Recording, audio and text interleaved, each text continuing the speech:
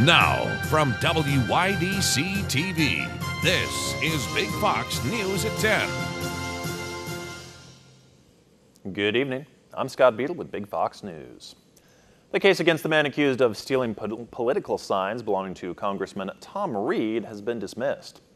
Gary McCaslin pled not guilty to larceny charges back in July.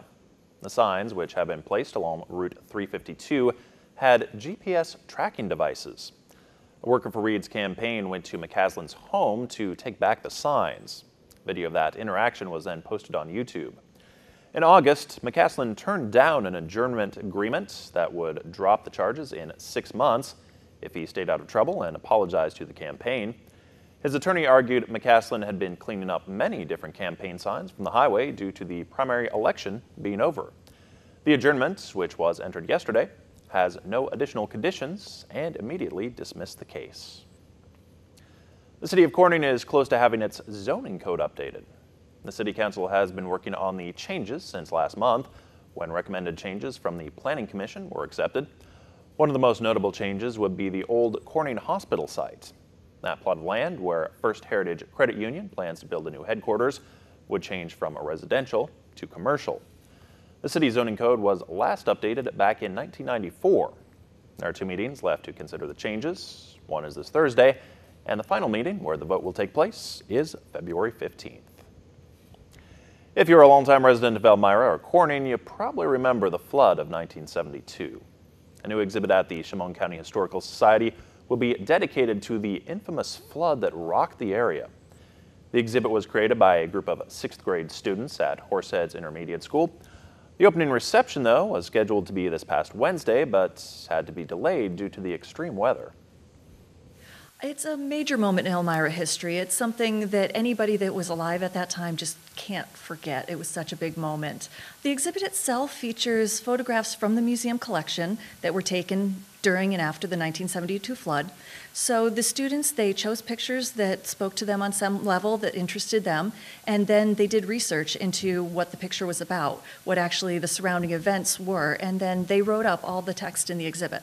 So this is completely student created. Their teacher, John LaCorey, he was actually an intern here at the Historical Society several years ago, and he has this great love for history and wanted to bring that into the classroom with his 6th graders.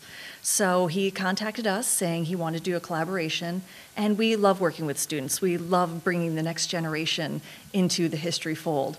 So it just seemed like a natural partnership that these students were so interested in local history, and we had a place where they could learn that history and present it. The reception to honor the students and their work will be tomorrow from 5 to 7 at the museum. The exhibit will be on display through Saturday, February 16th. Temperatures slid this afternoon. Meteorologist Kim Walker has your Big Fox forecast coming up next. Here's your local stock market update from Big Fox.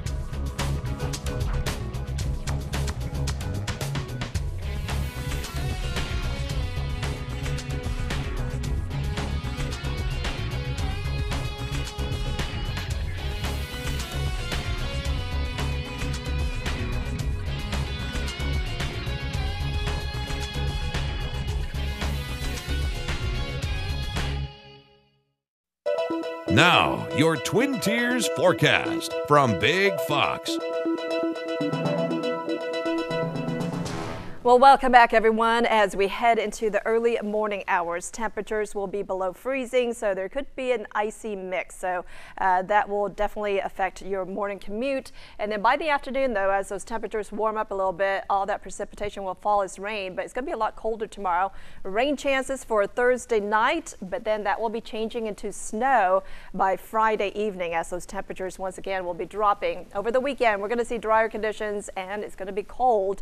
As we make our way into tonight, I think we're going to be quiet until around 7 o'clock in the morning, where there could be an icy mix that will be moving in. So this will definitely affect your morning commute. But as those warmer temperatures start to move in, we are expecting this precipitation to turn into rain. So I'm expecting rain throughout the afternoon tomorrow and also into your Thursday. Drying out a little bit during the day on Thursday before another batch of rain heads into our area.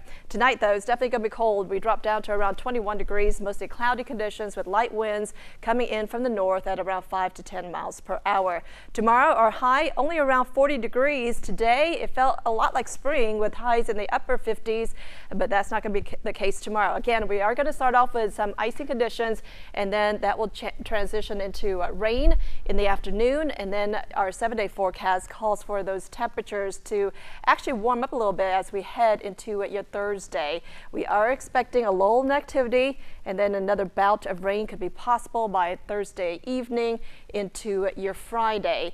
And then as those temperatures turn cold again, that will change into snow by Friday afternoon into the evening hours. Over the weekend, even though we'll see some sunshine, it's going to be cold. We start off around 17 degrees for Saturday, and our high will only be around 29 degrees. Staying with the cold air through your Sunday, and there could be some snow rain mix as we head into early next week. All right, thank you, Kim. And thanks for joining us on Big Fox News. Have a great night.